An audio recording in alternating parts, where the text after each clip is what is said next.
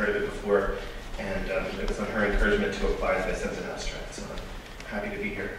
And I'll just get started. Pioneering work by digital archivists like Jerome McGann of the University of Virginia helped lay the groundwork for the conceptual practices for digital archives that have been widely replicated in subsequent projects.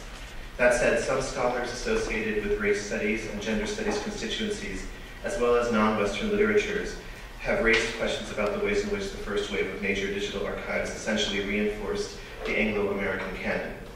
Authors like Walt Whitman, D.G. Rossetti, William Blake, Emily Dickinson, and Henry David Thoreau were, by about 2008, well represented online by thorough, thoughtfully designed, and technically sophisticated web archives.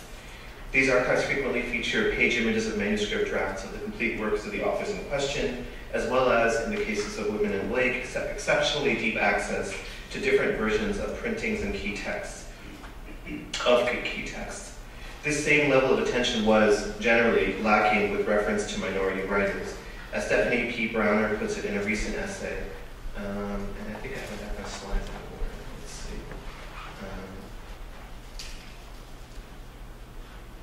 No, it's good. As Stephanie P. Browner puts it in a recent essay, scholars of race and ethnicity do not yet get online and find themselves in a deep, comprehensive, well-linked, and indexed world of materials. And Browner knows whereof she speaks. She's edited one of the very few digital archives dedicated to a 19th century African-American writer currently available. So it's a single author archive. I mean, there are other kinds of archives, like slave narrative archives and whatnot. But she edited the Charles Chestnut archive, and it's well worth a look. Looking beyond the US and Europe to the colonial world, Adeline Coe notes that, oh, no, I did something wrong there. There we go. Adeline Coe, where are we? Adeline Coe notes that many open access, publicly funded projects in the literatures of the 19th century concentrate primarily on people of European descent and obscure the impact of imperial endeavors in the 19th century.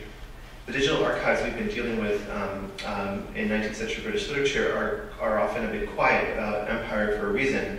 Many of the above-mentioned authors actually had surprisingly little to say about this hugely historical and political reality, a huge historical political reality. Here, I'll be surveying some dimensions of this problem, which I'm calling, for simplicity's sake, the archive gap. One aspect of the archive gap, the simplest and most obvious, pertains to whose work is chosen to be archived and whose is not. You don't need a PhD in digital humanities to see that there's a discrepancy. But there's more to it. The archive gap, as I'm conceiving of it, has several dimensions. Again, for simplicity's sake, I'll split my consideration into two parts, one historical and the other contemporary. And I should also mention, for those of you who are Americanists, I have an alternate version of this talk that I did as part of a teaching lecture, which focuses specifically on archives to 19th century African-American writers. And you can see that, I think if I have my, yeah, so there's a, on my blog, if you Google that title, Race, the Canon, and Digital Humanities, there's sort of, it uses some of the same concepts that I'm talking about here, but it applies them to things like the Charles Chestnut archive. And a few other examples, specifically in the US context. Today I'm more in the British colonial India context. The historical dimensions of the archive gap are largely outside of our control. To put it quite simply, we'll never be able to recover what was never preserved. Authors like Rudyard Kipling and Walt Whitman left behind manuscript versions of their texts, as well as typescripts. They left behind reams of letters, diaries, sometimes other kinds of texts, right? So we have James Joyce's laundry lists, right? His shopping lists and his, and various kinds of reminders and to-do notes. We don't really have that, let's say, with late 19th century, early 20th century writers from India. These types of handwritten texts simply weren't preserved as much or as well. This has had consequences for our digital presentation of these authors' works. I mean, there are some exceptions. The writer Rabindranath Tagore, for instance, did leave manuscripts that were carefully preserved, and these have been digitized. These have been digitized at the official Tagore archive called Vichitra. Tagore, of course, was like a modern Shakespeare in Bengali, thoroughly canonical within the Indian frame of reference, right? So in a sense, if we're looking at this as an example of a marginal or a less canonical writer that's only less canonical within a US or British frame of reference, this is very much in the canon if you're looking at Indian literature. We couldn't do something like this with authors who were somewhat less well known, somebody like Ahmed Ali or G.B. Dasani. So both writers that I've worked on and trying to do some archival research on, and you reach a certain limit, and suddenly there's just no more letters for a whole decade. There's nothing, and it's gone. They were burned, they rotted, they were eaten by mice. They're just not there. The historical archive gap has had implications for the formation of the field of digital humanities in the contemporary moment. Many of the primary editors of earlier digital archives published significant scholarly works describing the decision-making processes as well as the new tools and technologies they developed to create the richest and most flexible possible resources. Scholars like Martha Nell Smith, Ed Folsom, Kenneth Price, and Jerome McGann have used their respective digital archive work as opportunities to theorize what digital archives can be, and they've written compelling arguments that digital editing ought to be seen not as an extension of print editing, but as a fundamental transformation, the advent of a new textual editing paradigm. The move away from linear codex-bound printing allows a much more straightforward indexical presentation of multiple versions of text and modes of text, and it makes previously difficult collation of textual variants easy. The removal of printing cost considerations makes the inclusion of large numbers of images in digital collections also much easier. This in turn enables much greater editorial transparency and inclusiveness than was typically practiced during the era of scholarly print editing and printed text. And the open-endedness of digital collections allows frequent updating of collections as new manuscripts and texts might be uncovered after a project is already underway. And so I'm getting a lot of that from those scholars, that is, especially I think people like Ken Price have actually written out books about their digital archive work, and there's a really good book called Rescripting Whitman that he and Ed Folsom wrote together. And so there's a lot of these ideas are in these texts, and so they've not just created them and built careers around creating these archives, but also helped to theorize what digital archives are. So here are some strategies for responding to the archive gap, and I'll now talk about my own project that I've begun to kind of develop that will try and kind of have it embedded within it a sort of critique of this archive gap as I go forward. One strategy for redirecting digital collections to mitigate the archive gap might entail further following a trend that is already well underway, namely to move away from single author archives towards thematic collections that show how larger groups of writers were linked together and interacting at given points in time. The emphasis on author networks shows how writing is first and foremost a social act, and the most successful and influential writers in the modern period have almost always been figures who were deeply engaged in intellectual conversations with a broad range of interlocutors who influenced their works. The shift in emphasis from single author to author network is also structurally brings less canonical writers into the conversation at a much earlier point.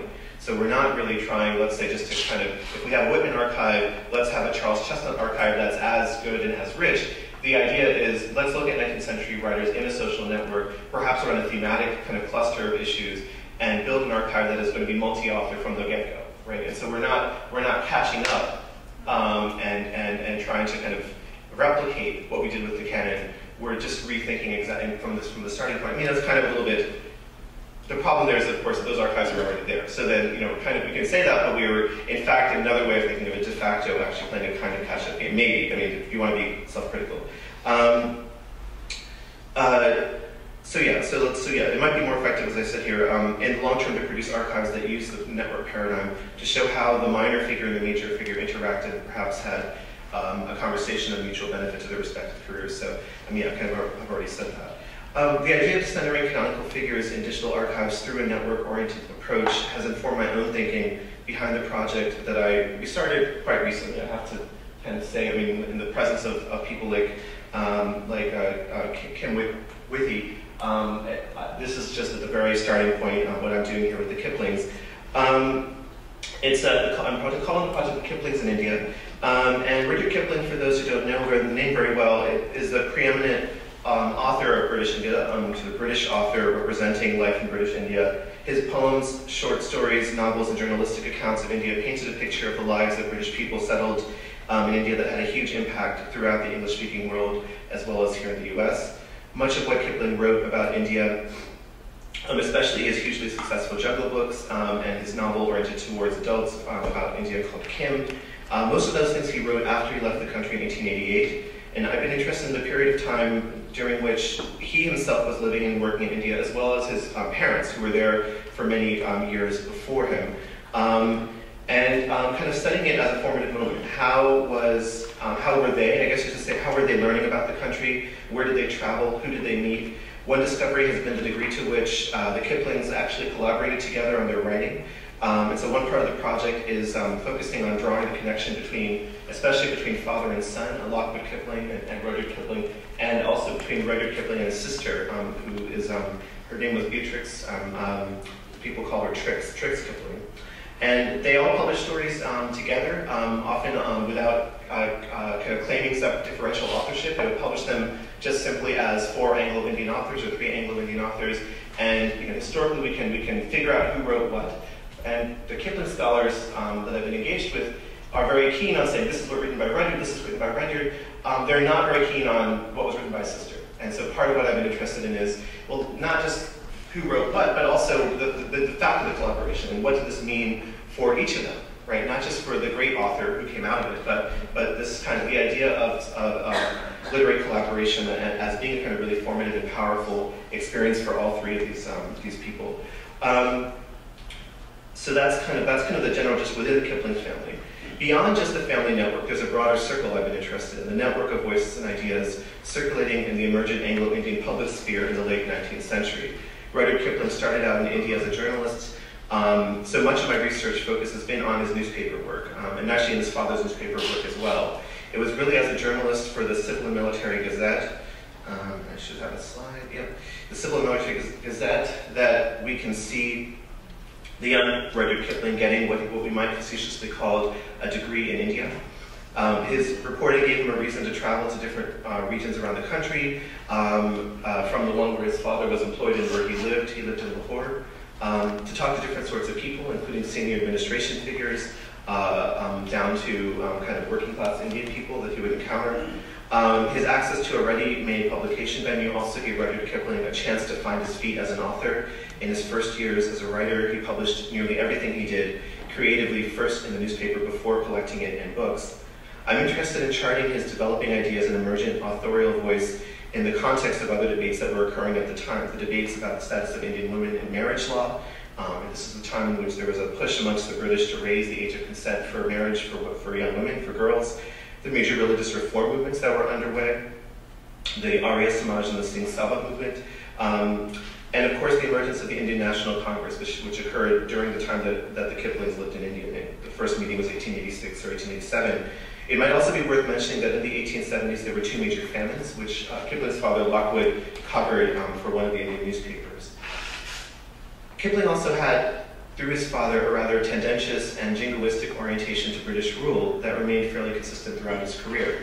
So one of my strong desires going into this project was to make sure that it wasn't just about the Kiplings, but also about the India and the Indians that they may not have understood the way we would today.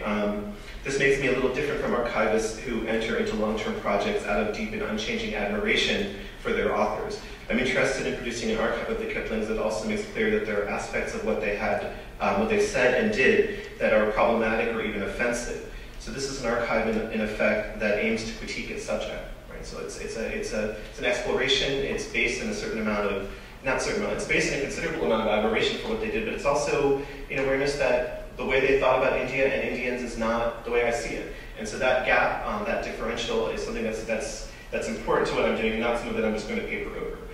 And so exactly how to represent that is I'm not always sure I know the answer yet. I'm still working on some of those things. It is very different. The only other existing substantial Kipling archive that's out there is produced by people who are deeply passionate about his work. They're real Kipling fans. They're old school Kipling. Often there are people who are either descended from people who lived and worked in the British Empire, or they have that kind of connection. He's one of us, and I'm not one of him. You know what I mean? And that is an important difference. Part of that critique, and this is another way of challenging the archive gap in my own project, is to look for Indian voices in the record that might be present but remain marginal. In Lahore, where the Kiplings lived and worked, there were 2 daily newspapers in English, the Tribune and the Civil Military Gazette. This is the more government-oriented one. Kipling wrote for this one, this is the CMG, a newspaper that had a strong connection with the colonial government. Alongside these newspapers were numerous papers and magazines published in Urdu, Punjabi, and Hindi, all during this period of the 1870s and 80s. Some were daily, some monthly, some were highly sporadic. So while I've been digitizing microfilm of the CMG, there's no digital archive of it that exists right now. I've been looking for the archives of these newspapers with rather limited success. So many of them, including important indie newspapers from that time period, just simply don't have archives that go back as far. Some do, and they're somewhat sporadic. I have been finding, there's a resource I've been working with, and a group of scholars in India who run a resource called the Punjab Digital Library, and they have some partial collections of newspapers that I'm interested in, including one called the Gurmukhi Akhbar, a Punjabi newspaper published during exactly the same period as the period where the Kiplings were writing and living there. And I've been looking through it, I've been translating it on my own, it's slowly and laborious. My Punjabi reading is mediocre, and so at some point I may enlist help, but it's been really invaluable and interesting to see the gap really between what was covered in this newspaper on the same date effectively as what was being covered in the British newspapers, and just how different they really were. They really are kind of remarkable. Just you would expect, okay, something major happened that the British thought was front page news. There's a big war in Burma happening. There's an earthquake. The Indian newspapers, especially the vernacular languages, are just not covering those things at all. This is not important to you. I guess it's not. I guess other things are important. So that's been interesting for me to learn, and I'm still learning, I guess, as I go on that. Here's where another aspect of the archive gap comes in. While the Civil and Military Gazette was exhaustively and preserved and microfilmed, Indian language newspapers were much less well preserved. Those that were preserved are generally preserved by private collectors rather than government-sponsored librarians. The collections are partial and often in not very good condition. So this is one. There's a number more that I want to find, and I'm at an early point in trying to find them. Interestingly, one partial source of information about what was in those papers was the British paper itself. The CMG had regular sections through the 1880s and 90s devoted to what were translations from what they called, that's the wrong page, let's see. They had regular sections where they would translate what they called the vernacular press. Admittedly, these focused on local Urdu and Hindi papers, so the Punjabi weeklies that were being published in Lahore are never mentioned, which maybe suggests that they didn't have anyone who read Punjabi working for the staff of the newspaper. And these translations served an official government function. They were part of an extensive surveillance and censorship effort that aimed to prevent Indian language print culture from becoming a space that could subvert British authority. So they were reading these to make sure that people weren't saying things that were scurrilous or anti-British. And they were presenting some of that material, right? And that's actually, there's a mixed blessing, right? It's valuable in the sense that, well, it gives me access to this. I don't think this newspaper is preserved anywhere, the Kashful Akhbar. I don't think it exists. There's no archive of it. So I know a little bit about what these people were saying in that paper, but it's a specific selection, and it's specifically included. I'm out of time, I have 2 more minutes. Okay, I'll wrap up. Anyway, so yeah, there's a mixed blessing. You can see that it's also part of the surveillance effort. So I have just a couple minutes left. Let me just show a couple of quick things, and I will, I'll just show my slides and deviate from my script because that'll be faster. Some of the other things that they chose to include in the CMG that I've been finding and I've been trying to study and analyze, they had some Indian names. There's a guy named Madhava Rao who they regularly included, and they called him, his column was called The Native Thinker, which tells you a lot, and it's a very loaded and fraught column title. And he often, in his columns, his column, for instance, is talking about the native penchant for flattery. And so how Indians like to flatter. So it's underlining and reinforcing a stereotype that the British had of Indians back for the British consumption, right? So this is kind of really symptomatic quality to what they chose, to the kind of person they would give a column to who was Indian. I'm interested in the back pages of the paper. So the main newspaper often has very limited coverage of Indian names and voices that aren't authorized, or that aren't in that kind of category, right? People who are either Maharajas or incredibly sympathetic to the British. But there are some odd little names that I'm finding on things that happen in these back pages. So there's one name that I've been tracing and tracking as I've been seeing it kind of proliferate in different pages in the back of the paper. So there's a guy named Nikka Singh, who is described here as the accountant for the Civil and Military Gazette, and he's listed here as having a son on one of the back pages, on one issue. On another issue, the same Nikka Singh, and I believe it's the same person, shows up as the secretary of a Buddhist Reform Society, and their meeting is summarized here. And so I'm sort of interested in that. So he has multiple kind of facets or multiple lives. He shows up also in a Kipling biography at one point. He worked in the same newspaper for 40 years, and he knew Kipling when he was there. And so there's an account of him by a Kipling scholar from the 1930s who goes to visit and talks to the same guy, Nika Singh, who's still around. So I'm one of my jobs has been to take these types of stray, this is just one small example, 0 minutes left, to take these kind of stray figures that appear in the margins of these papers and see what can be made of, connect dots, historical dots, kind of undergo a kind of recovery process. And if there's a story, at some point there will be a column or a section on the archive that I'm developing that will be just about these types of figures, right? Figures that are that we are pretty much lost to history, but not entirely. And so both the British resources can be valuable in doing that, and the Indian papers as well. So one possible outcome might be that as I get further into the Punjabi papers, that I find more stuff about this particular guy or other people that I'm sort of beginning to research. So I'll stop the note, and thank you everyone for listening.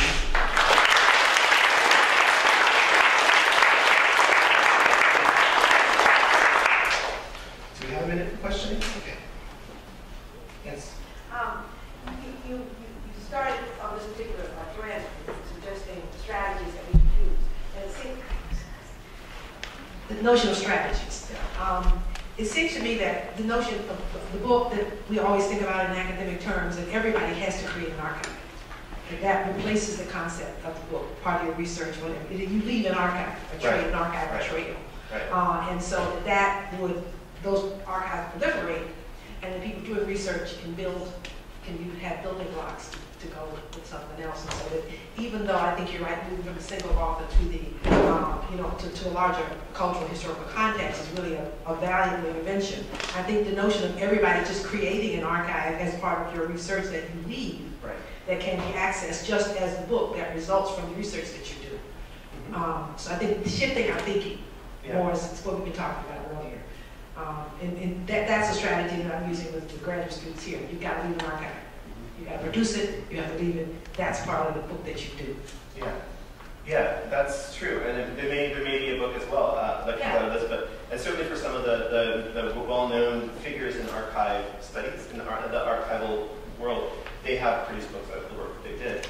That's not my goal right now. My goal is to just build this and see where it goes and not have a linear kind of teleology. This is like I'm not really aiming for a book. I'm aiming for cool stuff that tells me something that I didn't know about what was happening, especially what was happening around the Kiplings in India at that particular moment in time. And so there's not necessarily that endpoint.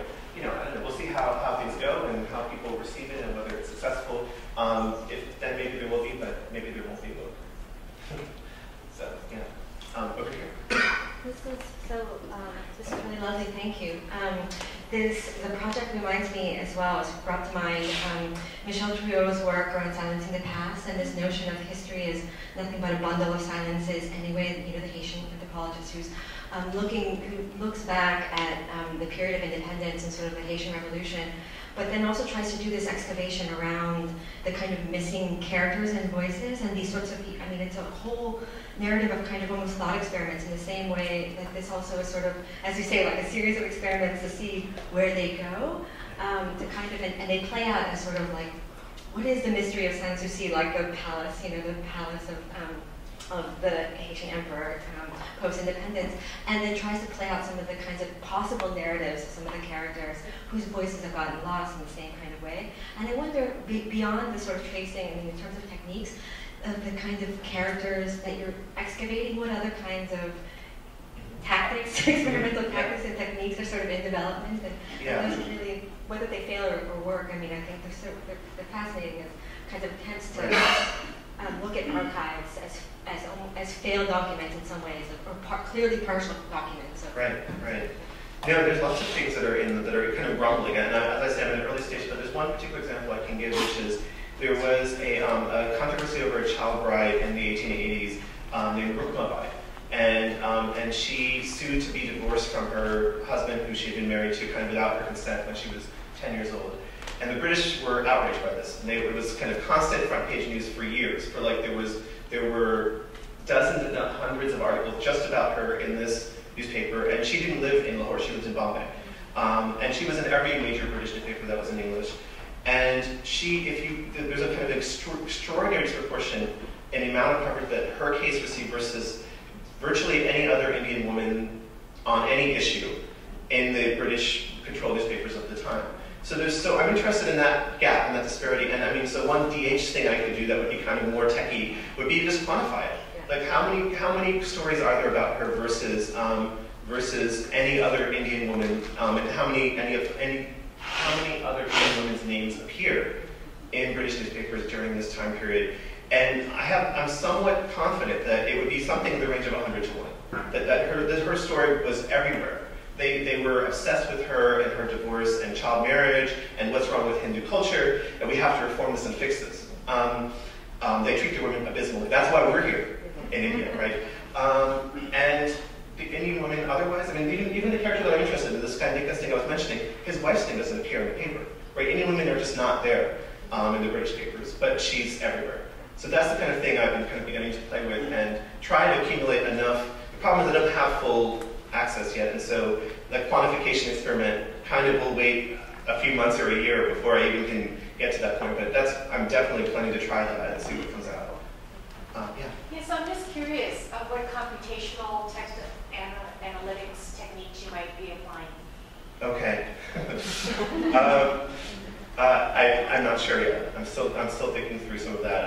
I'm on learning tools, and I'm relatively new to formal DH. I've been a digital tinkerer for a long time, but not somebody who knew how to do this kind of thing until very recently. I mean, there are some things that I could imagine using those kinds of like some of those tools for yet, but I don't have really concern. Wondering, how is Kipling viewed in India now? And is there research? I know there's been a lot of documentation and research on the Raj in general since independence, but in particular with Kipling, how is he viewed in India? Is he involved in the curriculum and research in India? He's not loved in India. I think he's in some of the curriculum. I think he is. I didn't realize that would be quite as. But anyway, cause a chuckle. But no, I mean, but some of his stories are still popular. They're still known. I think a lot of times without reference to them. The same way the Jungle Book is just kind of this cultural, almost like a kind of cultural mythology now that is spread without reference to its author's name. I think that there are kind of some of those things are still there. But I think that there's a strong awareness of the racism in many of his stories and in his comments about Indians. And as a result, there's been, I think that people are jaundiced in a little bit. I think there could be an argument that people should be more interested in him than they are. And so I'm not interested in a kind of apologizing or that kind of recovery project, but I'm interested in what's the full picture here, the kind of the pluses and the minuses of this of the work of not just him, but actually of, I would say, the whole family. So yeah, but I would say generally speaking, he's not viewed with great love. I guess the reason I asked the question is there any scholarship involving him and other things that were going on at the time that you're trying to research yourself? In other words, this were going on at the time he wrote for the British. Other things that are going on, but I'm not sure I didn't understand the last part of the question. Well, during that time period, there's a research in that time period where he would have been involved with the kind of things that you're looking at, like day-to-day events censored by the British, that researchers are looking at. I mean, there's a lot of historical material, religious material I'm interested in, religious reform movements. They were very vibrant at that point in northern India, especially. They're not things that Kipling knew about necessarily, so they're taking me away from that in this kind of, it was almost like a kind of centrifugal force where I'm starting with the Kiplings and then find myself getting further and further away from what they actually had concrete engagement with. But they were happening in the same time and often in the same place without them even necessarily knowing it.